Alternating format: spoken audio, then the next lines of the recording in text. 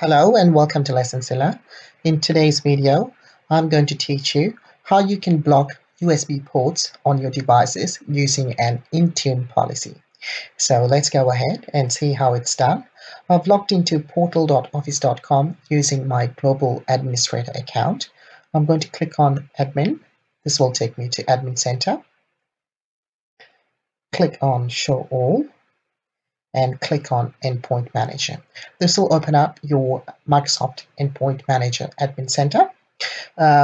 If you don't want to go through all those steps, you can directly type the URL endpoint.microsoft.com and log in using your Global Administrator or Intune Administrator account.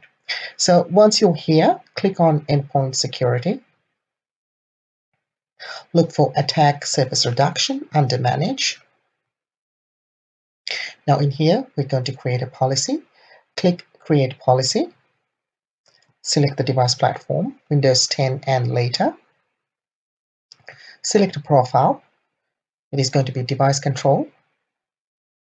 Okay, hit Create button. Give it a user-friendly name. I'm going to call it Block USB Ports. You can give it a description if you like and click Next button. Once you're here, scroll down. And this is the setting that we are going to enable, block removal storage. If you hover over the eye icon, it will tell you what that setting actually does. So in this case, it blocks the use of removable storage on the device. So this is the setting we would like to enable. Click Yes and click Next button.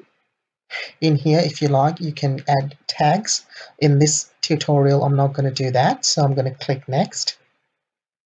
Now, this is the page where you're going to assign this policy to a group.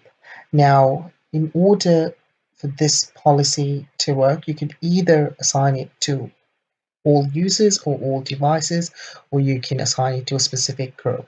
So that's in the included group setting. If you want to exclude a certain set of devices or users, you can do so in the excluded groups. In this example, what I'm going to do, and what I also suggest, is that you create a pilot group or a test group and test this policy out before you assign it to the entire organization. So it's safer and it's recommended that you do this testing with a pilot group instead of going with all users and all devices to begin with. So in this example, I'm going to select my pilot group or my test group. Okay, so I've selected my group. I don't have any exclusions, so I'm just going to keep that setting as it is. I'm going to hit Next. That's pretty much it, and hit Create, and this should create the policy and apply to that pilot group of devices. Now, unfortunately, I don't have access to a physical test machine, so I cannot show you in this video if it actually works in real life.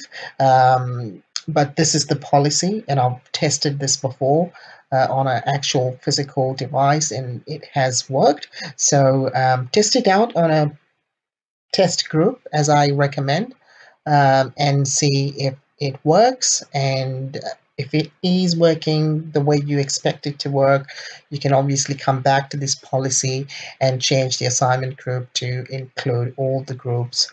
For example, all users or all devices in your organization, and resave the policy, and it will apply to the appropriate groups.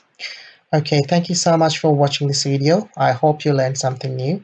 If you did, please give this video a thumbs up. If you've got any questions, comments, please leave a comment below, and I will see you guys in the next one. Thank you so much. Have a great day. Bye-bye.